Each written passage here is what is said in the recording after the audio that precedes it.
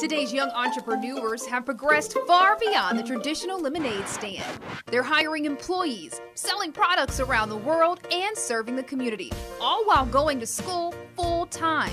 Meet 9-year-old Braylon King. He owns Bray Bites Natural Animal Treats. I saw my dog Rocket. He were on the ground, hungry for something different than his regular dog food. On the weekends and between school and taekwondo, Braylon bakes dog treats with his mom, who's also a business owner. I have chicken, which has carrots, applesauce, coconut oil, oats. Braylon says they're so healthy, even people can eat them. Cheers. So it's not that bad. It's a little crunchy, but it doesn't taste bad. This is just the beginning for this 4th grader. Here you go, here's one of the chunky ones. Who plans to tackle treats for other animals. I can see that I have my own shop one day and people will buy them. I'll have loyal customers and clients. And when I turn probably 13, maybe 15, I'll have my own store. From animal food to human food, our next entrepreneur is 16-year-old Tyra Jefferson, the owner of Tyra's Big World of Flavor. Not only is she a caterer and personal chef, she's also a motivational speaker and author. I started when I was 11 after I was on Food Network, Star Kids, and Kids Barbecue Championship. But I didn't want to just stop at Food Network. I wanted to keep going with my dreams and my goals. And that includes dominating multiple industries while becoming a household name. You are really doing it all.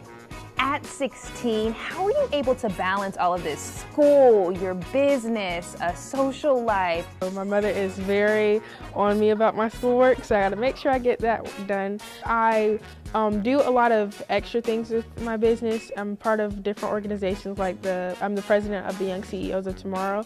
So after school, we may have some meetings. Social life, that's still in the process of coming together, but you know, it gotta become successful first. And part of being successful is knowing how to handle the money. I definitely can say that having a business has helped me with money management, but my accountant keeps all my money, and my accountant is my mom, so she makes sure I don't spend too much money. Tyra wants to make enough money to give back to her biggest supporter. And I also just want to become successful to the point where I could, you know, help my mom get her own house so she won't have to worry about scraping anything together to help me achieve my goal. Now to wash down all this good food, you can get a mug from our next young boss.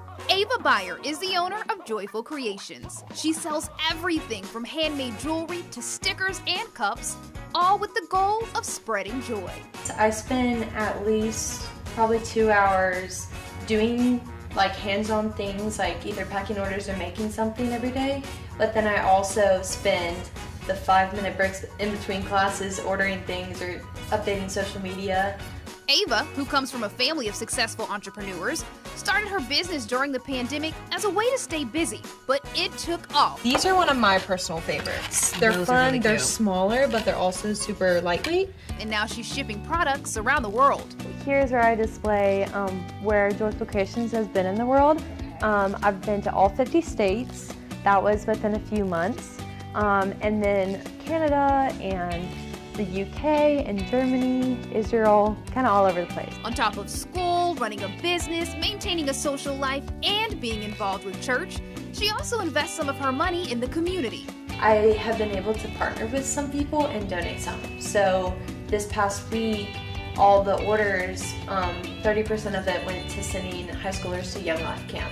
These young bosses have each tapped into different markets. And when they're successful as they grow up, they will be able to provide for themselves financially, their family, and they will lift their communities.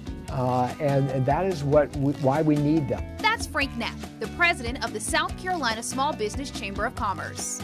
They are the ones who are going to be growing their businesses. If they're online, they're going to grow them into a store. They're going to brick and mortar. They're going to be hiring people, and they're going to be beefing up the economy in the future. A reminder that you can follow your dreams and have impact, whether you're 66 or 16. All businesses do not succeed.